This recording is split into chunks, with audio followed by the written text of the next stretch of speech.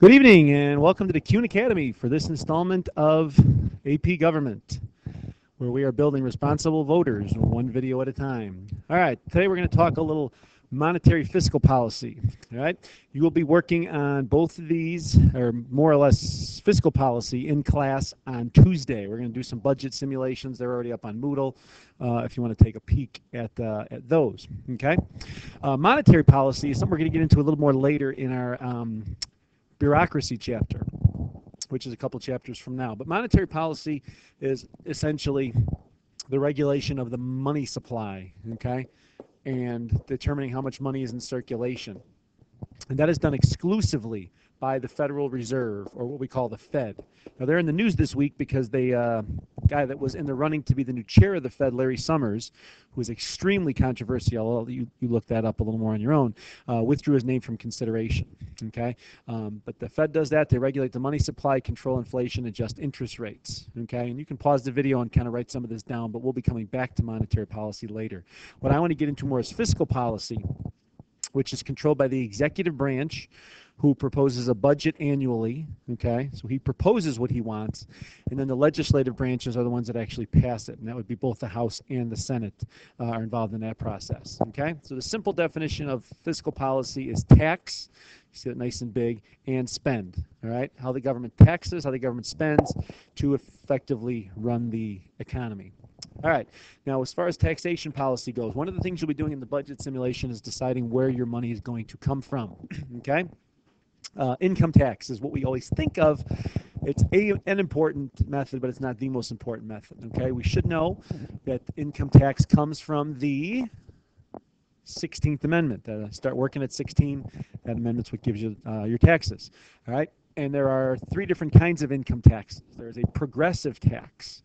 Progressive tax is one that hits higher income people with a greater percentage of the income. Right now we have a progressive income tax, so somebody like you who's probably making $250,000, $300,000, you'll pay 35% of your income in taxes, but poor soul like me or Mr. Gorski, we're only paying maybe 25%. So we pay less of a percent and we make less money. Just kidding about that.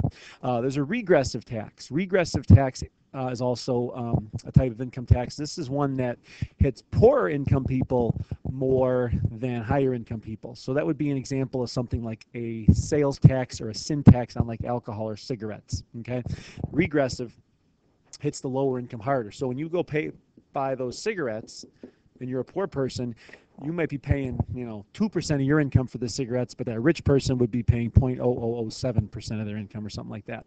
And then a flat tax is essentially where everybody pays the same rate. And that is what we have in Illinois income tax. Every single person in Illinois pays 5%. So yes, the rich people pay more, but it's the same percent of their income.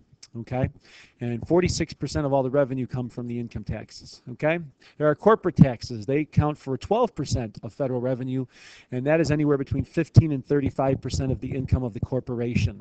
Okay, and that's usually a fight in election years as to whether or not we're going to cut the corporate tax rate, because the higher your corporate tax rate, yes, you're making more money, but the greater incentive there is to take jobs overseas. Okay, there are social insurance taxes or entitlement taxes. All right, Social Security has a 6.2% flat tax that is paid by the employer and the employee. So those of you that have a job, it's a party fantasy. All right, 6.2% of your check goes to Uncle Sam, and Party Fantasy is kicking in another 6.2% that they are paying to the federal government to match yours. Okay, that number is capped. I'm going to make up a number here, but I think it's about $107,000. Okay, so you only pay a tax on the first $107,000 you earn. After that, they're not taxed. So those are your parents that are making more than $107,000. Probably come September, October, November, they start getting bigger paychecks because they've maxed out their Social Security contribution for that particular year. But it is still a flat rate for everybody. Medicare is 1.45% of your income, and that accounts for 36% of the revenue. Excise taxes, should remember this from our Whiskey Rebellion last year. That's on Tabasco, gasoline, airline tickets, etc. That only amounts for 2.7% of the revenue. Not done to make money, more or less to discourage or encourage behavior. Estate taxes, we also call this the death tax. This is when you retire, or I'm sorry, when you die, you retire, I guess, but you're also dying.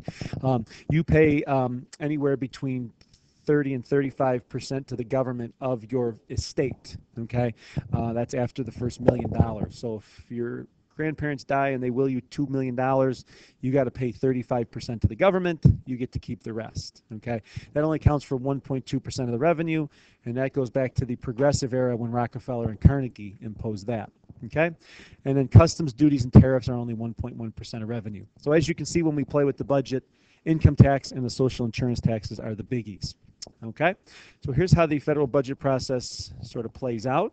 Okay, and we'll go here for a little bit and then pause it and start over again. Okay, so the process, the way it works, okay, we have entitlements, all right? We talked about those being Social Security, Medicare, and so on. This is a very important definition you want to make sure you get down, okay?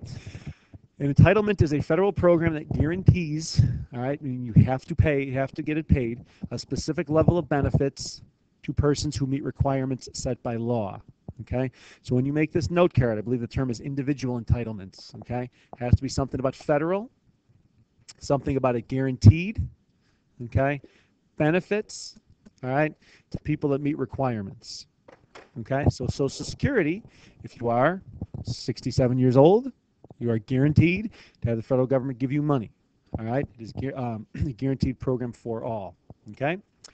Persons are entitled to the benefits if they meet the criteria set by the federal government. Medicare, I believe, is 65. If you reach 65, you are entitled to Medicare benefits, okay, because you are part of the program, okay? And the spending on entitlements is mandated by federal law, so Congress cannot choose not to pay it. They would have to pass a new law to say we're not going to pay it, okay? So it's kind of tricky because obviously, you know, if Congress did try to say, get rid of Social Security, it would be filibustered and the existing law would stay on the books. So it's kind of tricky how these entitlements got written. Once you have them, you cannot take them out without a new law. Okay, we'll stop there. I'll finish the rest of this in a few minutes. So thanks for listening to the Kuhn Academy, and remember, politics is not a spectator sport.